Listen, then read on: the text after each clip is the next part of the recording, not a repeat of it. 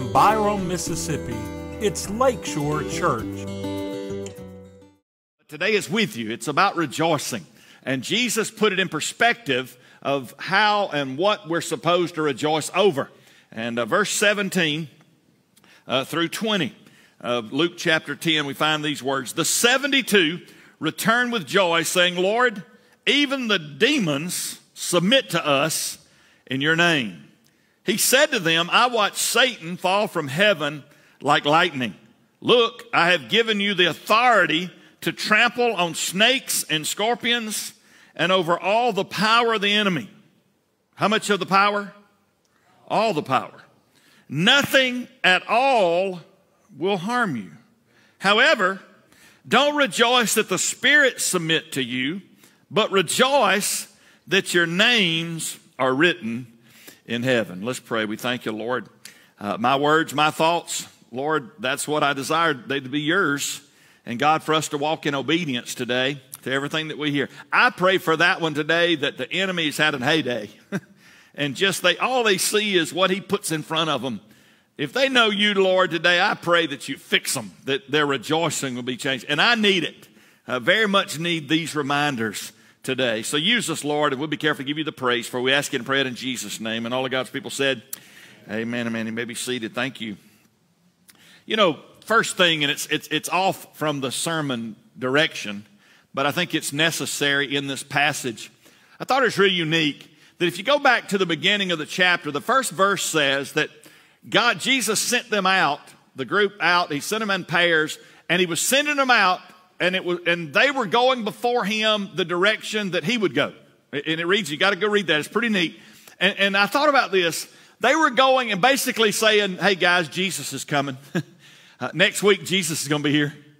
Just come to tell you that Jesus is behind me. He's coming. And I thought about this, and it's totally off, but I can't miss it to share this with you. You and I have the same duty today. I don't know about you, but there's a lot of signs. I don't know if you realize how much of the signs of the times are everywhere. There is so much. The major players in prophecy that war will take place with Israel, they are in place today. And I'm not playing on ignorance or anything like that. You can go study. You can get way out in the weeds sometimes with it. But I'm just telling you, today could be the day, literally today could be the day that Jesus returns. I mean, that's how close I believe. And people say, well, they've been saying that for decades. Well, all I'll tell you is, said it for decades. He must be closer today than he used to be. Amen? So just know that. And just like these guys were saying Jesus is coming this way, you and I need to be reminded as followers of Christ, we need to be telling other people that Jesus is coming behind us. He's coming back. He truly is. All right? And we've already taken up the offering. It won't cost you anymore. All right? He is coming. Everyone wants happiness. Amen? How many of you remember, and I was amazed that this song came out in 1988. Bobby McFerrin, you probably don't remember that name. He was maybe just a one-hit wonder, but his song, Don't Worry, Be Happy. In that Caribbean, I guess I got that right. I'm sure if I don't, my wife and my kids will tell me so. But it had that sort of beach Caribbean sound to it. Don't worry, be happy. And it was a mega hit. I mean, it was. I think it struck a chord with everybody, is that we worry, and yet in the middle of worry, we need to be happy. All right? But happiness is a slippery slope.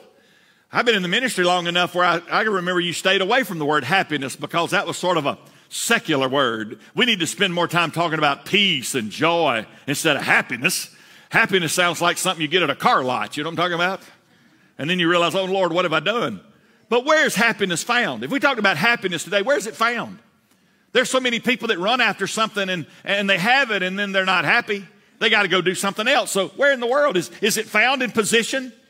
Is it found when everybody knows your name? Is that where happiness is found? Well, I tell you that what I see with that is responsibility comes with that. And you can't hide from anybody when everybody knows you. What about power? What if you had power? Do you suppose, does that make you happy? I've known some people that have had the labels and they had power and people listen to them, but they seem pretty miserable to me. So I know it's not in that. Maybe performance. But it's like the athlete that signs the $100 million contract. He can't wait to get $100 million more. And I'm thinking, how much money do you need? You got generational wealth. And a lot of times, so I know performance even doesn't necessarily drive happiness. So where in the world do we find it? I thought I'd interject for about 30 seconds. What makes me happy? What makes me happy? This is my little 4-point list. Please don't write them down. They won't be that deep, okay? Number one is this: getting along with folks makes me happy. My mama said, I wasn't even a teenager. She said I was a peacemaker. I just want peace. My kids can tell you now, I can't stand when my kids pit themselves against each other. And by the way, they do it a lot. So my happiness is hurt. They always have an issue, you know. But I like it. I like peace. I like when Suzanne and I are at peace. And, you know, I wish she'd work out a little more, but I like peace. You follow me? That's happiness to me. Just be at peace. I like peace in church. You know, I don't like when somebody got an opinion about somebody. I don't know. I like peace. Then I think about this. What makes me happy is my bills are paid. Nobody's coming to get me. And I'm not talking about extravagant stuff. Just know that, you know, this morning somebody didn't send a repo person to my house or something. I like my bills being paid. I like not owing somebody. Feel like somebody said, well, he don't pay his bills. Early in ministry, I dealt with a lot of that. I had people tell me as a pastor, if you're going to be any kind of pastor, make sure you pay your bills. And then, you know, I've always thought, what are they really telling me? You know, you look into it, undoubtedly they knew pastors that didn't pay their bills. That's what they're saying. And so I thought, man, so my bill's paid. I like this. I'm not a big steak eater, but right now I'd like a big juicy steak. If you'll hush, preacher, I might go find me one. I'm sort of watching red meat, and the more I watch red meat because of cholesterol and all that kind of stuff, the more you want it. You know, it's just one of those things. What makes me happy last is that summer's coming, isn't it? Today's supposed to be the hottest day I think we've had this year, and got up early yesterday morning, and there's been a few mornings the last week or two that very cool in the morning. Feels more like fall and spring than it does summer. But I like a cool morning. That makes me happy. It just seems to be, I love morning person, that kind of thing. What makes you happy? There's a lot of confusion with that word today, that if I go obtain something, if I go do something, that'll make me happy. But that stuff's fleeting. Solomon had it all, and he said that kind of stuff was fleeting and vexation of spirit, vanity and vexation of spirit.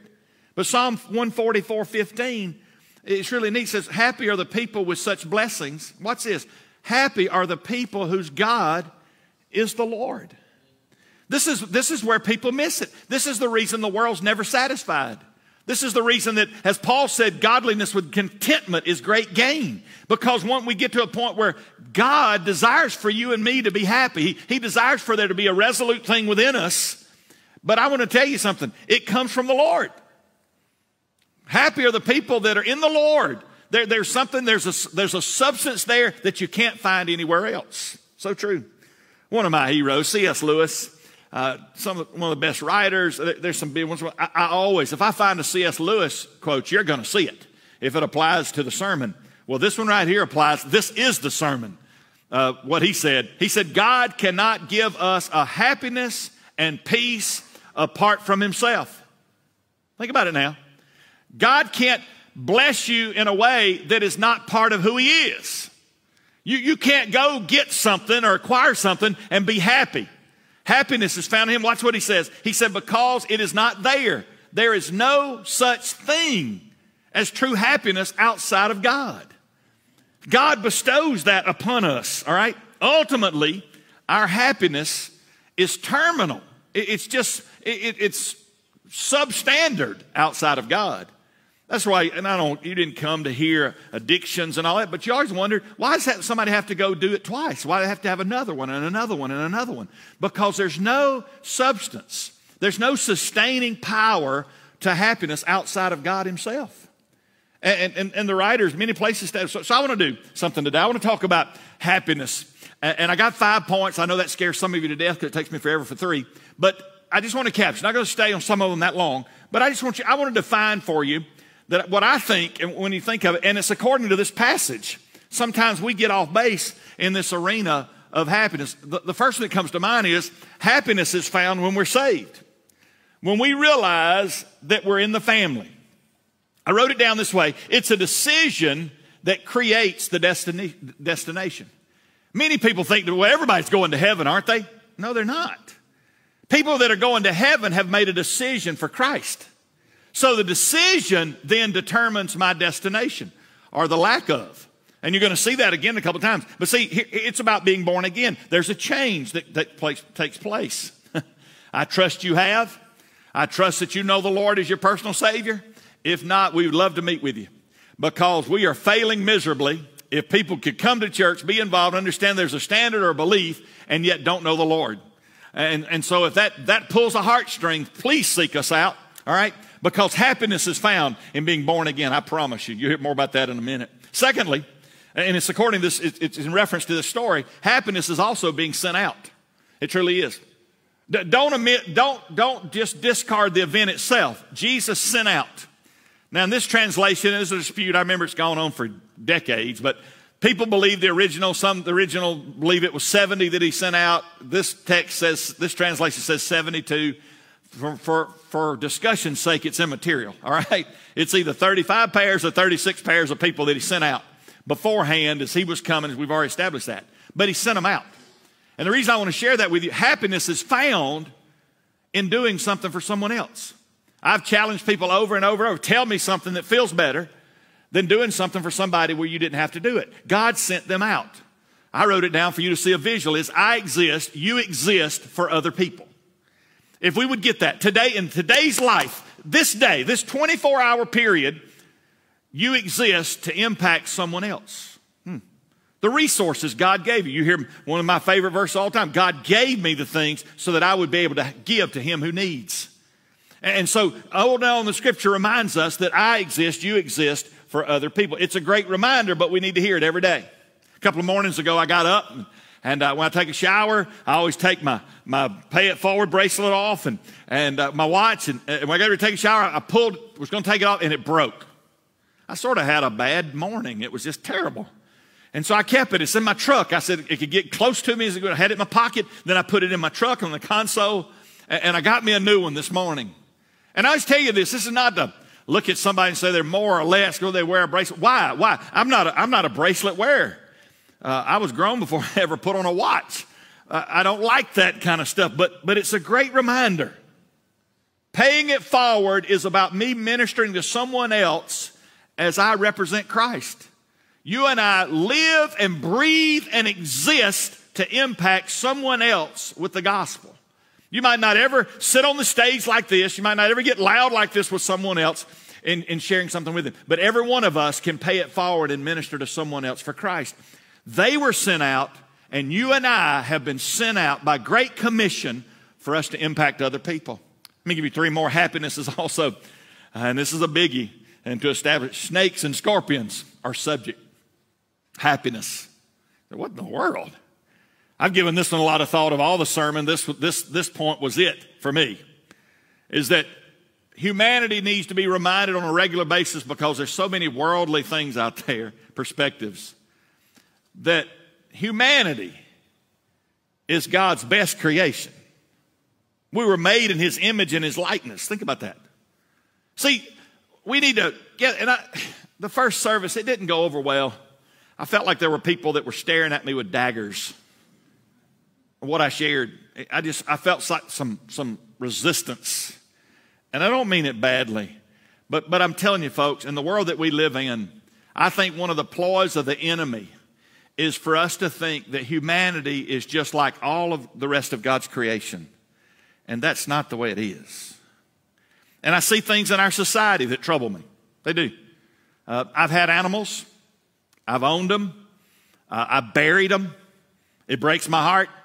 I tell people I love dogs. Probably the reason I love dogs is they don't talk back. I heard a very famous person said, I want you to know that your dog loves you more than your wife does. The man said, I don't know if I agree with that. And he said, well, when you get home today, you put your dog and your wife in the trunk of the car for an hour. And when you open the trunk, tell me which one loves you more. But I need to say this and just get by it, because I want to establish a point here. We live in a very dangerous arena in our world today, where if we don't watch it, we have equated animals to be the same as humans and humans to be the same as animals. I don't know if there'll be dogs and different animals in heaven. I got a feeling they will be. They're part of God's creation. But they don't have a soul, and they've not been redeemed by Jesus Christ. I'm going to leave that to you and the Lord about the animal that you love so much. but there will never be an animal that will be the equivalency of a human being. And we need to understand that. Now, you can love them and do those kind of things, but Jesus didn't die for animals. He died for humanity. And you got to get this, because I want to establish this thing. Here Jesus says, snakes and scorpions are subject to you. And I want to tie this together. You say, well, what's the point? Snakes and scorpions are not equal with me. That's the point. And yes, there's a negative connotation we'll talk about in a minute, but it needs to be established. Animals are not on the same level as humanity. And we talk about being redeemed. One of the things that God gave us, even as humanity before sin, God gave us dominion. All right? I'll show you this verse. In Genesis 1:26, it says this. Then God said, let us make man in our image according to our likeness. They will rule the fish of the sea. That's the reason Bo and I go fishing. They will rule the birds of the sky. That's the reason if I get an invite to go dove hunting next fall, I'm going. All right? Never seen a dove fly over the dove field and shoot back. All right? The livestock. That's the reason you sit on them, and you see that. And my son-in-law is a very talented horseman, but he gets on a horse and the horse obeys. And if the horse doesn't obey, he shows him dominion. All right? And so it's the world that we live in. You say, well, why is that? Why do we not see part of the creation then dominating us? Because part of the creation wasn't given dominion over mankind. Mankind was given it over the creation. And we need to get this, folks. People say, oh, Brother Jay, it's not important. It is important, because there's things that are being shown out there today like we're trying to make us equal with birds and trees and animals and all that. And we're not equal. God died for me. He didn't die for them. Amen? Are you still out there? Don't worry, it's on Facebook, but it's not on you. But we need to hear this stuff.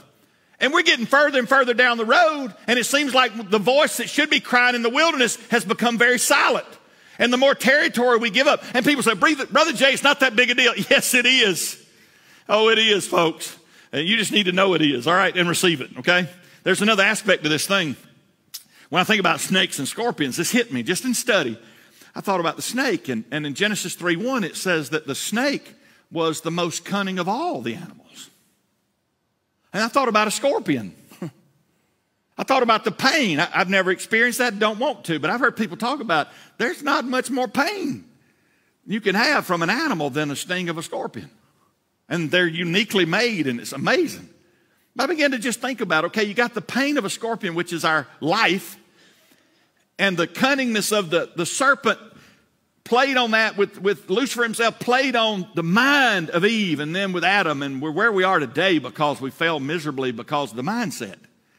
And I thought about, could it be that Jesus is just showing us another visual here, that whether it's in your mind or in your life, you're not subject to any of it in me. It should be under your feet. You should tread under it. There are times we're going along fine and something comes up, and man, we think the end of the world has come and the world's fallen on us, and we just want to give up, throw up our hands and give up. I want to tell you today and remind you that if you know Jesus Christ, those things are under your feet because they're under his feet. Amen? And we need to get this. I'm going somewhere with this sermon, all right? You say, I don't know. You're not going anywhere in a hurry. But do we need to get this? Jesus said, the snakes and the scorpions are subject to you. They should be under your feet. Don't give them more place in your life. Sometimes people can't do anything because something comes up and it owns them. I've seen it too many times. It owns them. Whatever comes in your life, it didn't come to stay. It came to pass. Amen? I'll just get excited up here by myself. We're talking about rejoicing. It's okay. We need to hear this. We need to toughen up sometimes. Yes, the enemy comes in, but bless God, he's not the winner. We give him more territory than we should. And we're going to get to that next. Then what did he say? Satan has no authority. No authority in your life. Well, Brother Jay, what about if something happens? In Christ, you're bigger than it is. How about that? Doesn't mean we have to deal with it. Doesn't matter. It has tentacles and all kind of things. Issues got to deal with. But let me say, we can win. There's no doubt about it. We're winners because we know him. He was victorious, and we can be also. So well, there's just something. Let me tell you something. People say, well, there's just some things the enemy he just owns me. Or you might need an address change. You might need a friendship change. You might need to quit hanging out there and hanging out with them or doing whatever. If you want to change, I guarantee you can do it. You got to do it. Is it going to be easy? No. Most time we have to fill up the hole just like we dug it. But Satan has no authority. It's been settled. We are part of the family. And even Satan himself is subject to you and me. I love Westerns. This just came to mind. It's not in my notes. I love Westerns. I really do. I guess the reason I love Westerns is because I've never seen a Western that the bad guy won. Most of the time, he's laying in a puddle of blood in the middle of the street when it goes off. And we're all celebrating that the good guy wins. I guess that's the reason I like Westerns. The more the merrier. I'll watch one today, good Lord willing. Listen to me. Satan has no authority. If he's chewing on you, you've allowed him to put his teeth in you. Because greater is he that's within us than he that's in the world. It'll take a minute, but I want to show you a passage today. I'm trying to hurry, but I feel really slow. Romans chapter 6. Look at this. Now, if we die with Christ, we believe that we also will live with him. Because we know that Christ, having been raised from the dead, will not die again. Isn't that great news? Death no longer rules over him. For the death he died to sin once for all time, but the life he lives to God. So you too consider yourselves dead to sin and alive to God in Christ Jesus. Therefore do not let sin reign in your mortal body, so that you obey its desires. And do not offer any parts of it to sin as weapons for unrighteousness, but as those who are alive from the dead, offer yourselves to God, and all the parts of yourselves to God as weapons for righteousness. Last verse. For sin will not rule over you. Wow. Because you are not under the law, but under grace. So I need to establish this, and then I promise I'll move on. Well, Brother Jay, what if something's owning me? It's going to hurt. We're allowing it to own us. The only thing I hear in here is the air conditioners. I do believe that we've allowed things in our life so much that we have somehow conjured in our mind that this is the best I can do. Maybe we need to pray for God to change. I'm going somewhere. Let me show you one more. Won't stay here long at all. All right? The victory's been won. Listen to this. The last one. Situations of life don't control us. I know this sounds just like all the others. I just wanted to say it. And I wrote it down this way. We are guilty that we observe and even empower life matters that we should have victory over. I'm glad this is being recorded on Facebook. You can go back and listen to it. We have power over them. Don't worship, and I don't want to miss this, don't worship them and don't worry or fret over them. God's in control. Something comes up and we worry and fret like we don't even name his name. Wow.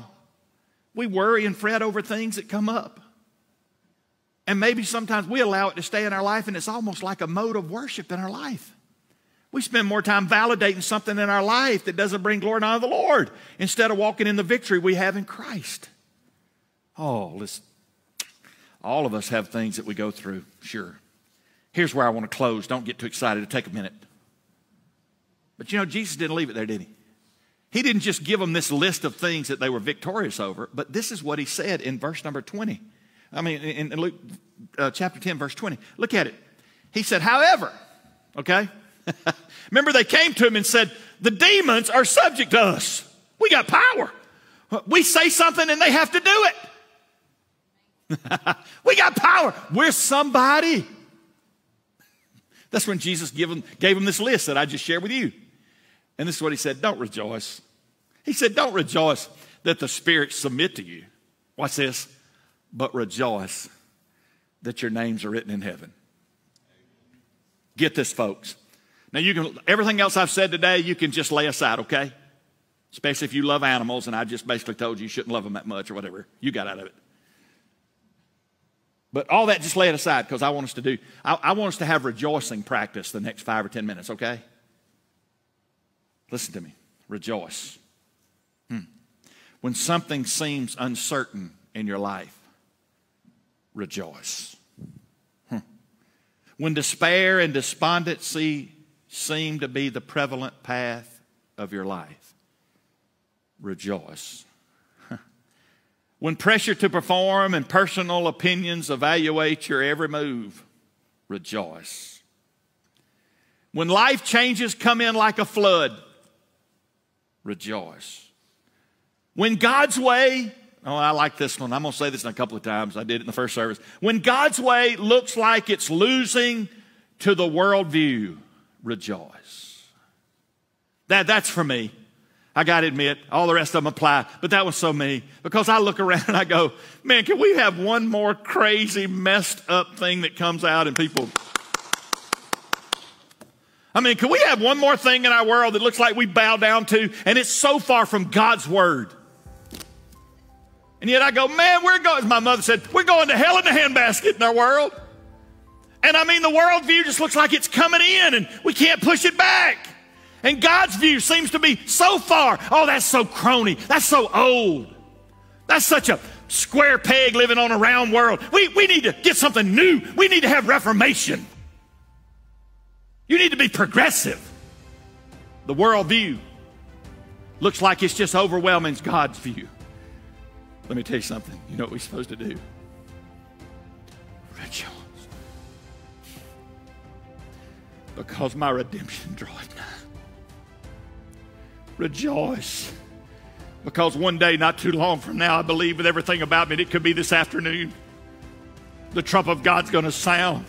And the dead in Christ are going to be raised. And immediately we which are alive and remain will be caught up together with him in the clouds. And so shall we ever be with the Lord. Rejoice. God didn't bring us this far to let us down or let us go. Rejoice. I got to give you some things to rejoice about today. They're just some obvious matters. First is to remind you there is a book. He said, remember, he said, rejoice that your name is written. Referencing our name is in the book. It's really simple. This is what our life is boiled down to, reduced to. I just need to make sure my name's in the book. Secondly, I want to remind you that you have a name. God said that your name would be in the book. I'm so glad that we're not going to heaven corporately. We're not going congregationally. We're going by name. One day the book is going to be open and he's going to find my name, and I'm going because my name is in the book. Not because of what I've done, but because of what Christ has done for me. Just want to make you aware of that. To go to heaven, here's an obvious matter. You got to get your name in the book. Well, how in the world do you do that? You know him personally. You know why we ought to have rejoice. Because I'm God's child. Everybody's name who was found is in the book is going to the celestial with Almighty God forever.